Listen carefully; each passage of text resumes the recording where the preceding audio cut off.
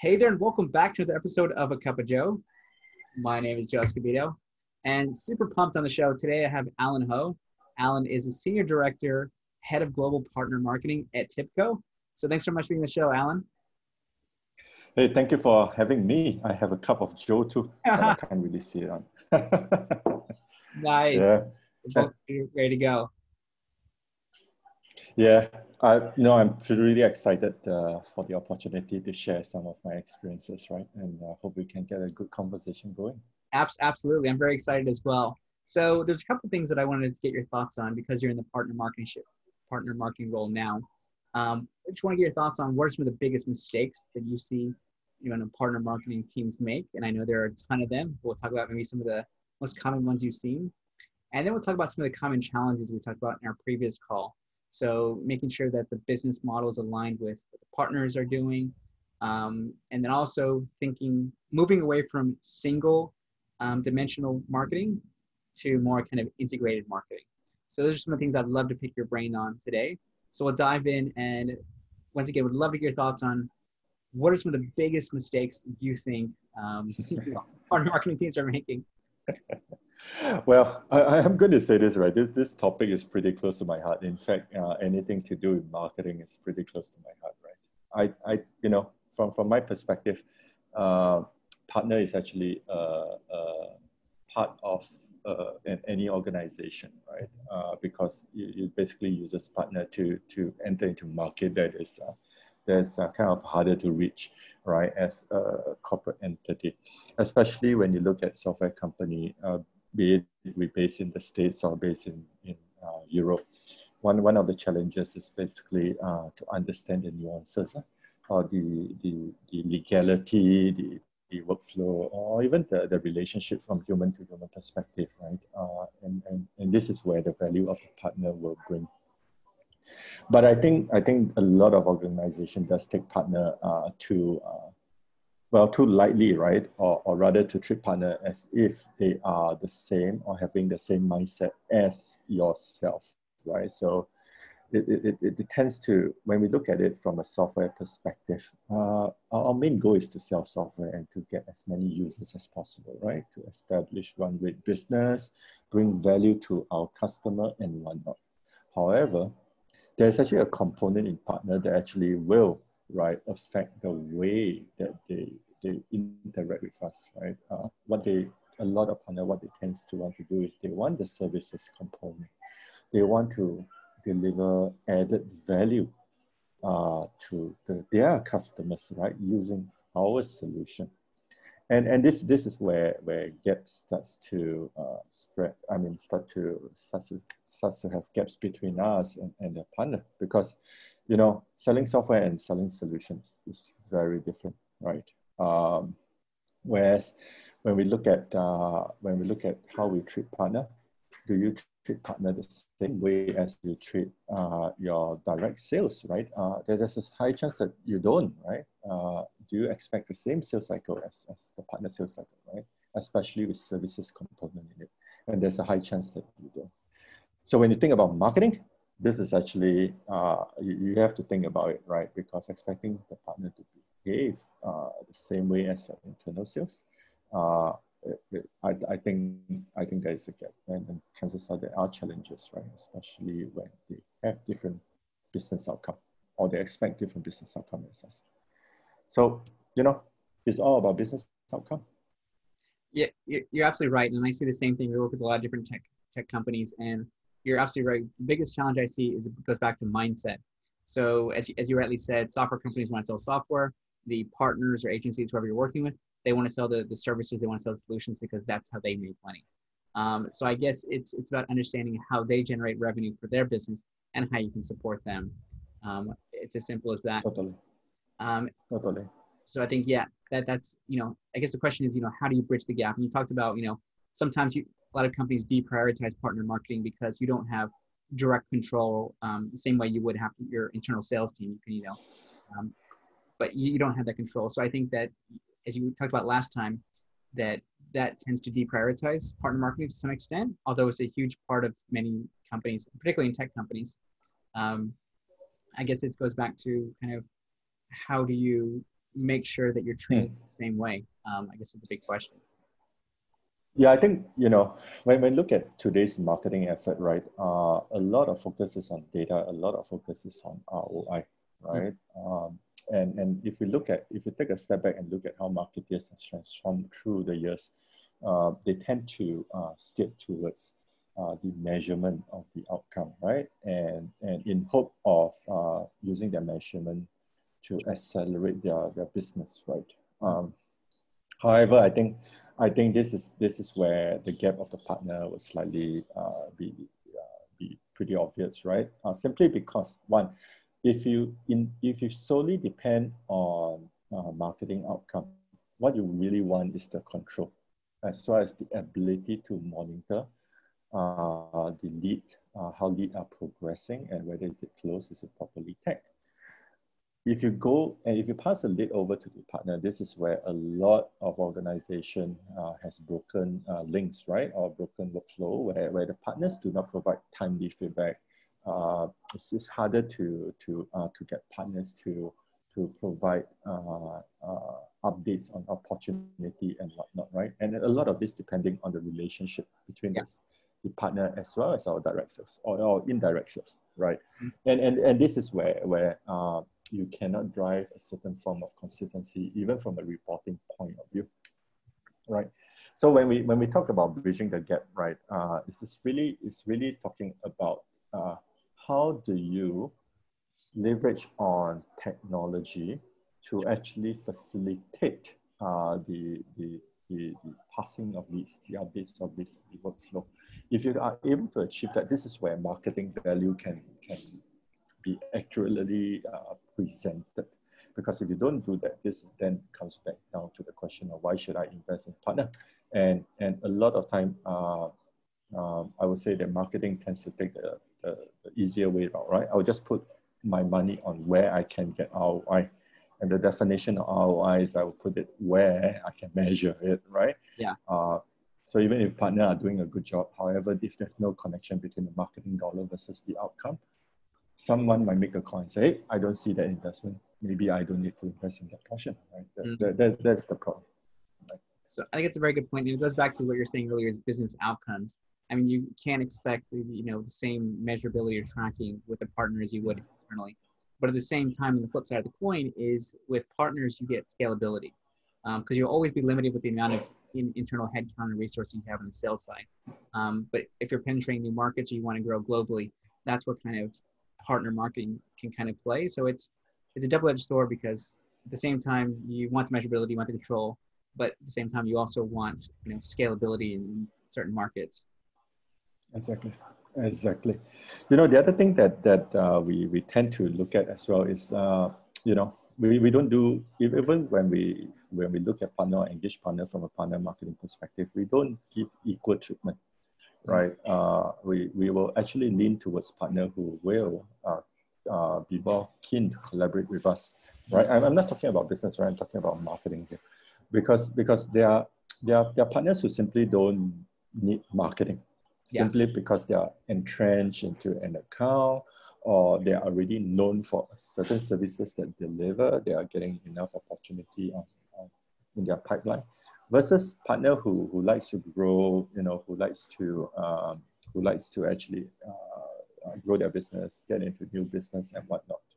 Now the thing about marketing is, it doesn't really matter you lean towards one partner against the other partner. The fact is, any form of marketing amplifies your brand in the market, right? Because if you don't lean with the big boys, you might go into the second tier partner. But having the second tier partner, right, having them to work with you closely does amplify the brand itself. So it's not all lost, right? Even though you don't lean towards the big guys or second tier, it really doesn't. It is marketing after all. Right? You're absolutely right. And I think this is where I think a lot of tech companies really struggle is, the partners have different levels of sophistication when it comes to marketing and sales capabilities. So, do you directly go with those who already have the in-house capabilities, like you said, who don't really need marketing? Maybe they already have a good enough market share in their space. Or do you kind of spend more time on the long tail of partners who maybe don't have particularly good marketing or are trying to strengthen it? I guess it's a tough question, but I'd love to get your thoughts. I think it's a balancing act, right? And you need a bit of both, right? In fact, not just about whether do they have tech in-house or not. It's also about whether the business model makes sense to them or not, right? Because what you really want to drive is consistency in going to market, right? What you do not want is peaks and valley, all right? You actually want to establish a form of consistency simply because from a marketing perspective, what you really want is to create a surround effect, right? You turn left, you see your brand, you turn right, you see your brand, you talk to person A, they talk about your brand, you talk to person B. Hopefully they talk about your brand too, right? And if you are able to achieve that, that is where you will be able to gain permanent mind share, right? And you're not the second or the third tier, right? So if I am to take a step back and say, hey, if I want to drive consistency, the first thing that you do have to look into is whether the business model does drive consistency, right? Business model could be a problem, the partner type might be a problem, right? You have a partner who is simply focusing on reselling. All they want is the margin for the software, right? That itself already gives you an indicator, right? It commoditizes the effort from a marketing perspective versus partner who will value add, build IP, intellectual property around the solution that you provide. This is the kind of partners that actually has a little bit more skin in the game, right? Because that is their bread and butter, right? That's the differentiator. Or when you look at business model, do they make a lot of money from licenses, or do they make a lot of money on services, right? And this affect how or the type of engagement you want to drive from partner marketing perspective, because you need to pick the right one to drive consistency, right? Then the second point is really on the tech, right? I think what is pretty interesting as well, being in IT for so many years, right? IT software companies has budget to invest in good MarTech stack, good CRM, but it's very unrealistic to expect partners to have it. Yeah. All right. So the question is how you bridge that gap, right? Some organization, right? I even know of large system integrators as of today just implemented a CRM. You'll be go, wow, you mean you're so big and you never hold a CRM before? And the answer is no, right? And if you kind of take a step back and say, hey, if they do not have a CRM, and yet what you wanted to do is the ability to monitor the lead progress, isn't this itself pose a problem, all right? And this is where you start wanting to think about whether do you want to put a layer of tech in between your MarTech versus theirs, or a layer where it can support them of what they lack of, right, internally to do it, right? And this is where tools of partner marketing management tools actually comes into play, right? And this is where at the end of the day, right, where do you see the value that allow you to invest in a PMM system, right? And investing in PMM again is an amplification into the market that help you to grow your share, right? So these are the things that potentially help to bridge the gap, right, between what our expectation is versus what partner expectation is for you to go to market together. So you bring up some really good points. I think one of which is not only understanding kind of the marketing and sales capabilities within your partner, but also the tech capabilities. As you say, if they don't have a CRM system, it's difficult even internally for them to track things, and obviously makes it very, very difficult for the tech company to do so as well. And it goes back to, I guess, what you were saying around kind of measurability in the whole tracking process. If you help them implement some kind of platform where they're able to do it internally, then obviously it's going to hopefully help you on your end, kind of your internal reporting. So there's a lot of, I guess, elements in play here when it comes to partners. I want to kind of switch gears a little bit and jump into something a little bit more tactical, because I think something we were touching on last time is a lot of partner marketers think very much in terms of single dimensions. They think of single channels. So they say, okay, we're going to run a webinar and that's it. But in your case, once again, I think you had a different take on this, which I would love to hear more on. Well, traditionally, right, when we talk about partner marketing, let's start with the funding first, right? First of all, a lot of software or even hardware company, they have the marketing development fund, DMDF, right? Traditionally, even if you don't have, you actually tap the field marketing fund to actually execute effort with whatever marketing tactic you have with the partner. You know, if I am to look at what happened maybe up to 12 to 18 months ago, right? What we tend to do is, hey, partner, do you want to run an event? I got $10,000 for you, right? And you wrap around a condition and say, hey, you know, if I invest in $1, you invest $1, right? Sometimes you don't have such a requirement, and then you go, right? And then what will happen is in that event, you will get some leads, and then you start chasing the partner down. Is there an opportunity? Is there an opportunity, right? And the partner get back and say, there's no opportunity.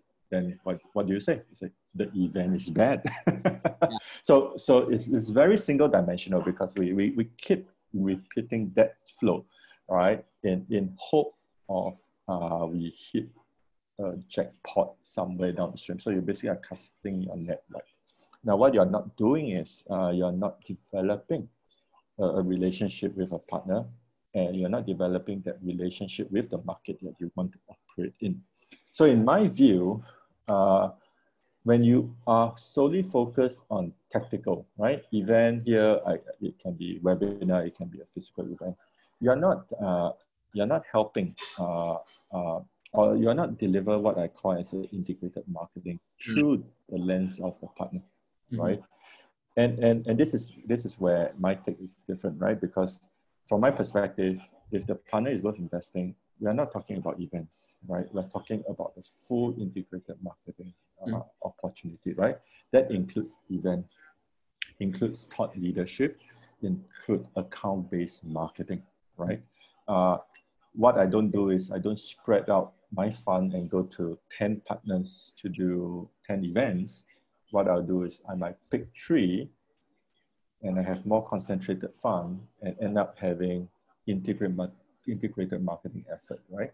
And what this actually allows you to do is now you have levers, right, that you have across the year. So, I mean, like what I mentioned previously, right, the idea is to maintain consistency across, right? When you engage the market, you engage them through multiple channels. Event is a channel, webinar is a channel. What if I say content marketing is a channel, content syndication through account-based marketing is a channel, right? Putting your partners, thought leaders, right, up front and center, helping them to curate thought leadership, right, content, and by amplifying your own brand, now you're speaking through somebody else's mouth, right? And which equates to peer comment, right? And what you want is the word of mouth, right? And when you have start having these levers, right, it reduces the peak and valley. I'm not saying that it eliminates, but now you have a more, you have the peaks and the valleys are not that extreme, it's less, right? Now, if you wrap this around with 10 partners, now it could be a valley from partner A, but it's a peak from partner B. What you get is a neutralized effect, right? It also means that the branding is out in the market all the time, right? Despite the fact that now you're basically doing a surround sound, right? And my thought is really, don't do single dimension. Go for integrated marketing. Don't go with everybody. Go with some, all right? And of course, that goes back to those some must be able to give you lead feedback, how it progress, so on and so forth, able to use the system that you put in place, workflow and whatnot, have alignment with sales to ensure that there's no sales conflict and so on and so forth, right? So it's kind of it's quite a dance, huh? As a marketer. Absolutely, absolutely. I think, like I said, there's an art behind kind of picking the right partners. Because, as you said, you know, you're spending a lot of time in terms of resources and kind of investment with them. So it makes sense. Alan, there's a lot of really good tips in here. I really, really appreciate you sharing your insights today with us. It's been super helpful. Last question is, how can people get in touch with you if they want to find out more about you and what you do? Oh, by all means, right? Connect me up on LinkedIn if you want to, right? Send me a message and say, hey, you heard this video and you like to have a chat. I always love to talk to someone who likes to exchange notes on marketing, right? Because this is a really interesting topic, right? And knowing my peers out there is always good, right? Yeah, To learn from each other. absolutely. Well, Alan, thank you so much. Really appreciate it again. Thank you so much. And if you're watching this and you're in partner marketing or you're marketing in general, please do feel free to share it. A lot of really good tips from Alan. So thank you guys so much for listening, and we'll see you next time. Take care. All right. Thank you, Joe.